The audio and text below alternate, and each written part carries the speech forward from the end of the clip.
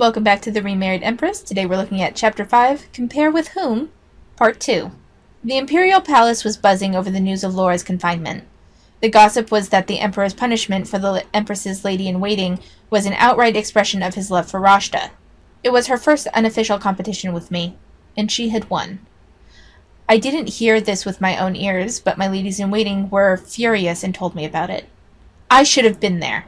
A lady-in-waiting who had bathed Rashta exclaimed that, were she present, she would have kept me away from the slave.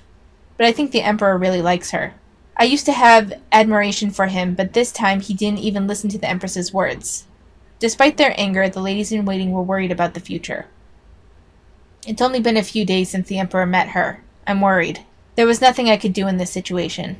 Sovietshu and I acted like nothing had happened when we ran into each other at the Central Palace.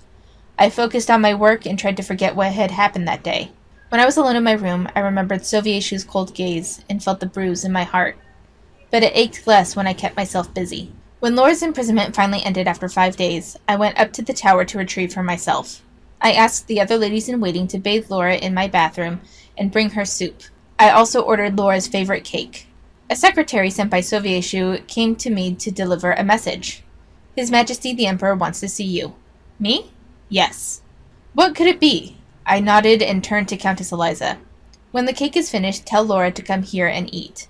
Then let her know she can rest for a few days before she comes back. Yes, Your Majesty. I turned and nodded at the secretary, and he quickly led me away.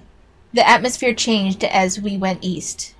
Even though it was surrounded by the same wall, perhaps it was because the palace was styled in completely different ways. I was concerned that I might encounter Rashta again, but she was nowhere to be seen in Sovietshu's bedroom. The Emperor was sitting by a small round table. You called me? Sovietshu stared at me silently as I approached. His eyes seemed full of things to say. What can I do for you? I spoke first, and Sovietshu seemed to hesitate for a moment and pressed his lips. Your lady-in-waiting, the one who was imprisoned. Laura, the daughter of Marquis Taratal. I heard you took her back from her prison. She is my lady-in-waiting. She suffered for 5 days. Sovietshu looked even more displeased. Did you have to? Are you asking me if I had to take care of a woman that was punished? Sovietshu could clearly hear the mockery in my voice. You know what I'm trying to say. In other words, you retrieving the lady-in-waiting yourself, even though you knew I would be offended, no? Partially, I suspected that Sovietshu might be offended, but I also thought that he might have already cooled down after 5 days. Perhaps after everything had settled, I could let him know that his punishment was far too much. Maybe not. I suspected you might be displeased, but now you're taking care of her. If you had any thought for me, you would have sent her away. What is the Emperor if the Empress cares for the people he punishes? It is not right to send someone away after they already received their punishment. Besides, what she did was not out of line. Calling people filthy. She was trying to stop someone from pulling on my clothes. A scolding would be enough.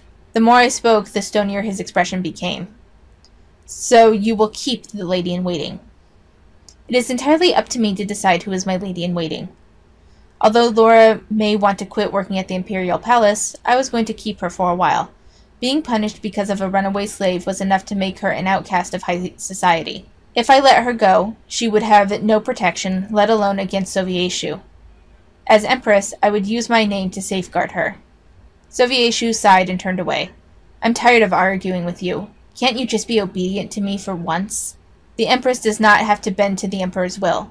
Continue on like this, and you won't even be able to compare. Compare with whom? He stared right at me, then put on a wry face.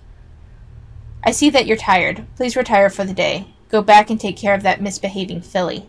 After Empress Navier left, Sovietshu sighed and rang a small bell on the table. The door opened, but it was not a servant who walked in the room. Since when do you work? At Sovietshu's puzzled expression, Rashta smiled sheepishly. I feel like I'm a burden when I'm not doing anything. So you're going to be working now? Rashta spread out her arms joyfully, and Sovietshu grinned. You can't even go around by yourself. Serving the Emperor was regarded as a great honor among nobles, and was a position that even those without titles coveted. But Rashta wanted to work for the Emperor because she felt like a burden. She had no idea that nobles would strangle each other over this position. What an unusual person.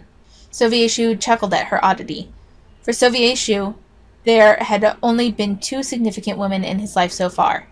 One was his mother, a great empress, and the other was Navier, the current empress. He was familiar with the empress's imperial education and even studied together with Navier, but he thought the clumsy Rashta was incredible no matter what she did.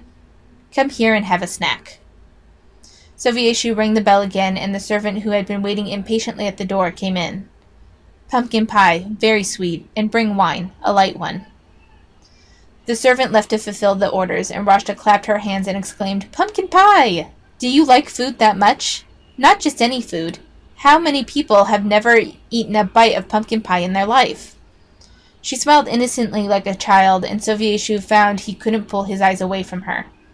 The Empress doesn't even respond to jewelry, no matter how expensive it is. But you're still happy even with the little things. Doesn't she like jewelry? She does, but she doesn't have a lot of emotional ups and downs. She only expresses herself in small portions. Rashta frowned and gave a sigh. She grew up beautifully and doesn't know the harsh world. Anyone would take jewelry for granted. It's not that the Empress is wrong, it's just that she has a lot of wealth. Even if you got her a big gem, it's not a surprise. That's true. Oh my god. My prey is smarter than I thought.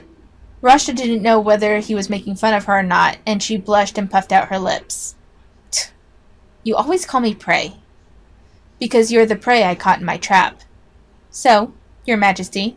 Rashta laughed at his light joke, and settled to speak to him again. She twisted her fingers together and ventured forward carefully. You said you'd make me your concubine. Yes. The Empress doesn't seem to know that yet. Sovietshu nodded and gave her a reassuring smile. We're in no hurry, so let's take our time. Your legs haven't completely healed yet. I'm not rushing, but I had a hard time when I met the Empress before. I didn't know how to introduce myself, and what if that happens again? End of chapter 5. So this is our big clue into how Sovietshu likes his women.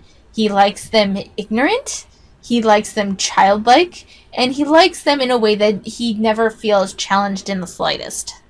This we will see going forward, and it's not even the worst part of his character yet. I hope, now that some of you may be getting an idea and a feel for the characters, I hope you will comment in the comments below, because I have so many things I want to talk about with this story. Like, it's so good, and there's almost like 500 chapters to this. We're like 1% done. So, tell me what you think. Take care of yourselves. Thank you for watching, and I'll see you next time.